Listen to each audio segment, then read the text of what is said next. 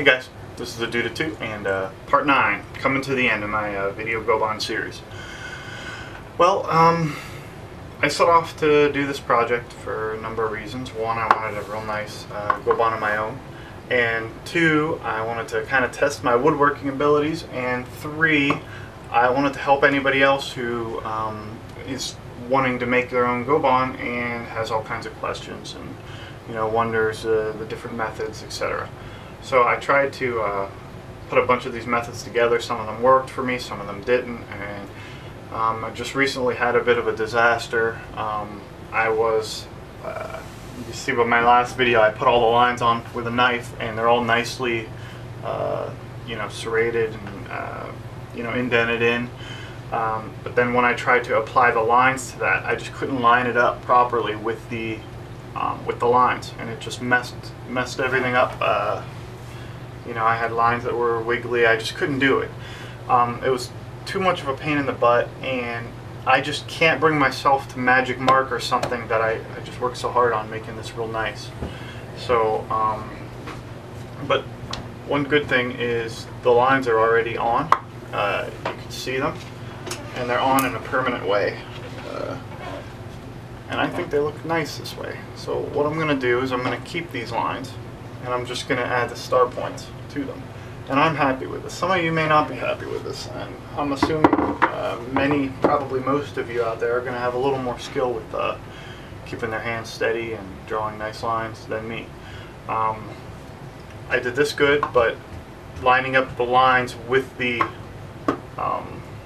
cut marks just proved a little more than I'm willing to mess around with. I've already spent hours on this. I want to get this done, and I'm happy with this so far. So all that's left for me to do with this is to put on the star point and finish it off. I got some nice finishing wax and some different things that I'll show you next video after the star points, because I figure there's going to be 2 more videos. One where I put on the star points, and then one where I protect it with some type of finish. And I bought a couple different finishes to try stuff out, more for you guys than for me. But one thing I noticed I didn't do is, though even though I showed you how to put the lines on, I didn't actually apply any type of ink or lines on the board on video. And I figured that could be a problem, because most people are going to want their lines not cut in with a knife like I did, which is kind of overkill. They're going to want to put it on with a marker or a paint or an ink. So what I'm going to do with this video is show you the different lines and how to apply them, other than my cutting method, which I showed you last video. So I'm going to move this out of the way, because it's still basically what I did was, with my mess ups, see this line, you can still kind of see there's some issues with it. So what I did was I took a screwdriver and very gently peeled the ink off of it. Yeah, I tried ink after marker, after paint. Tried them all, and I peeled it off, and then I wood stained over it, and I'll probably stain over it one more time, and then I'm done. I'm just trying to cover up my little mess up and move on from there. So call me lazy or scared or a wuss. I really did try. But looking at this, I'm very happy with this. This looks like a nice traditional goban, something from maybe ancient China or something, where the lines are just on. Really, if you want to indent lines like this, you need a softer wood where you could actually apply them with the katana. That seems to be the very best method. What they would do is they would put ink on the tip of the katana and roll it down, and that just would indent it and ink on the inside. It seems like a win-win. So I'm going to move this out of the way, and what I have here are the different methods of applying lines. Now I have a piece of I think it's just a piece of pine, and I'm not going to do the whole deal, but I just want to show you some of the differences in the lines, so you can maybe compare the different things.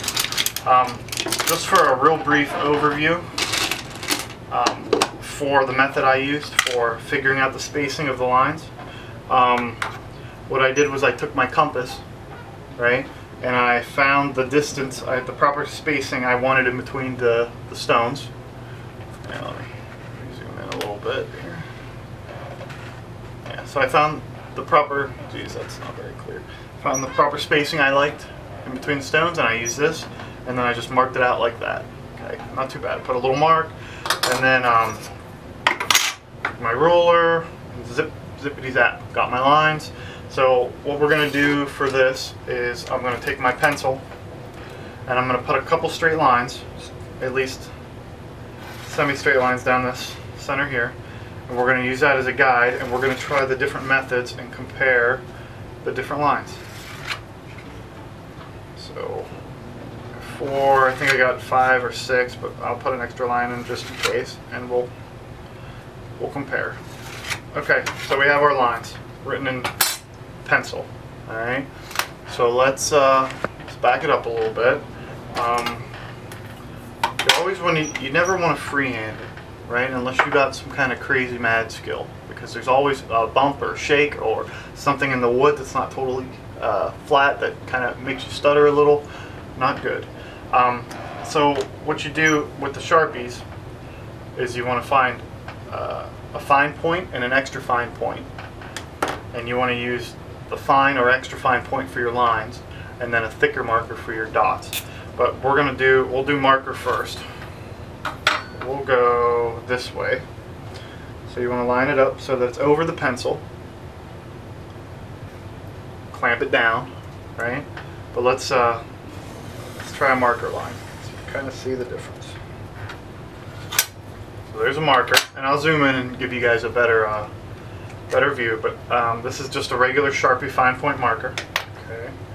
Now I bought this paint marker. Now I really like the way this looked, but the problem is when I was using it, it would come out real thick, real thin, real thick, real thin, and it would leave blotches, and it's too much for me. If I could have perfected this would have been my preferred method, and I think you'll agree with me when you see why, because it looks pretty amazing. So let's line that up. Let me make sure the paint marker's going good. Things with these is you need to wait for the tip to fill up. It's pretty neat. So let me pretty lined up, good. This is my preferred method. It seems to work very well when you're just doing lines like this. But when you're doing lines like,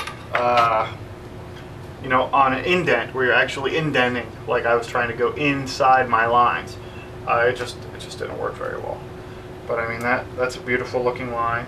I also bought what's called a Prismacolor Premier. It's a type of marker, but it's a special type of marker. I think they use this for comic books and anime, and it has two different tips. A nice thick tip on one side and a skinny tip on the other. So we'll try both. So we'll go skinny tip here.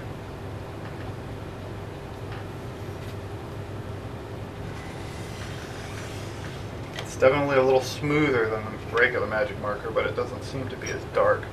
Let's do the thick tip. I don't think this will work good for our, because it's thick, I'm going to move the ruler a bit further to the side.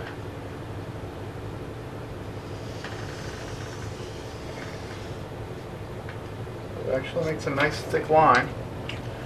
Next, I have ink at my local Packetans, which is a craft store. It's kind of like Michael's or Joe and Fabrics, or the national brand. They actually had a Japanese and Chinese ink for calligraphy.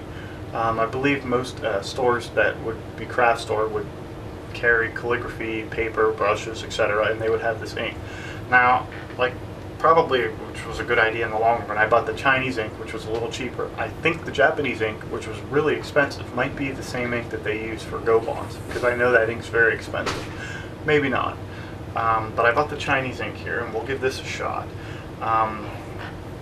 But before that, let's see, I have one container, so we'll try. I also have paint, American Gloss Enamels paint. It's just a regular paint. It says it's good for wood, glass, ceramics, etc. So we're going to try this paint also. So what I'm going to do is I'm going to get a little tiny squirt of this paint in here. Okay, just a little squirt. And then hopefully there'll be room for me to try the ink too. But so let's try, dip the paintbrush in here. So we'll do this one for the paint.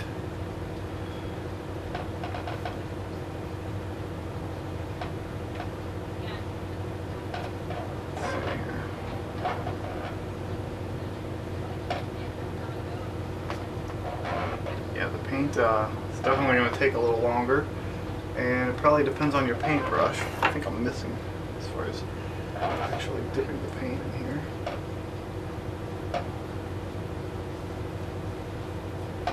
Yeah, it's not the prettiest, but it is a preferred method. A lot of people recommend using paint over marker just because of the my inability to make the lines very nice.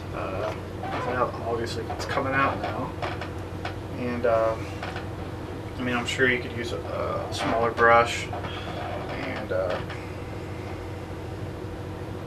see if I can pretty this up a little bit before showing you my masterpiece. And obviously it's a bit thicker. And then the last thing I want to go over and try is the ink. I'm going to actually see if I can just get this paint off of here. Let's see. Not the preferred method of paint removal. In case you didn't realize this, guys, I don't script this. I just kind of go with the flow. I just threw a bunch of stuff together. I didn't have a step-by-step or anything like that. I just put a bunch of tools on the table, and all right. So let's add the ink and give that a shot.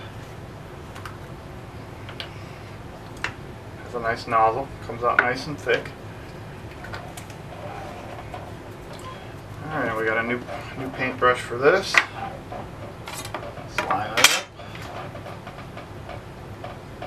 Let's do the other side. And this is calligraphy ink. Let's see if I can do something a little better with this. Comes on nice and smooth.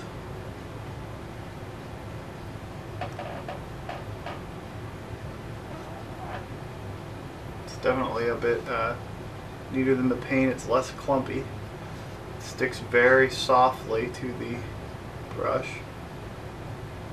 and it's a very dark color.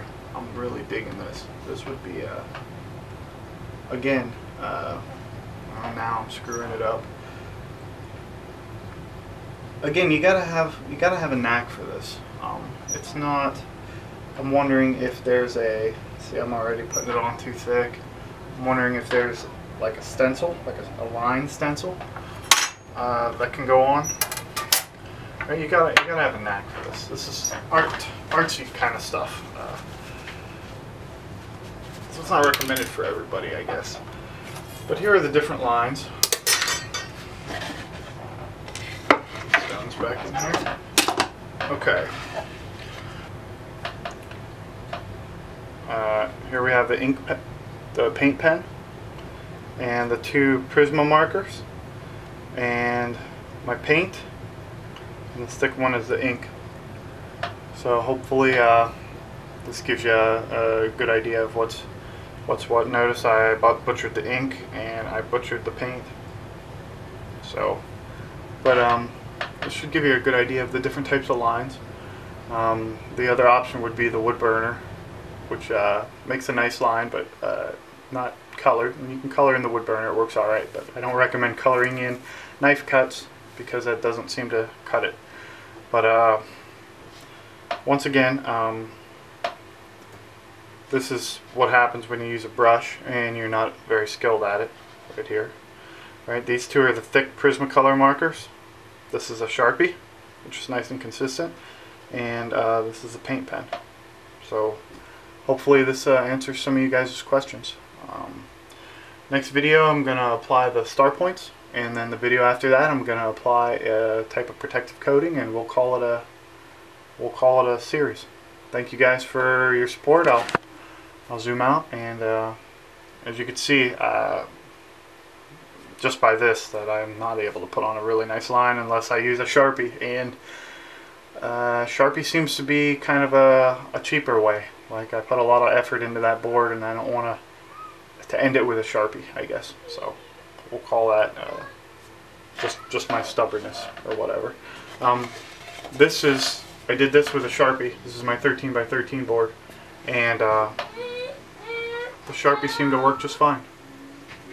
You know, it's just it's a little bit of a cheaper method. That's all. I wanted something really nice for my board. So, any questions, comments, criticisms? Feel free to shoot them.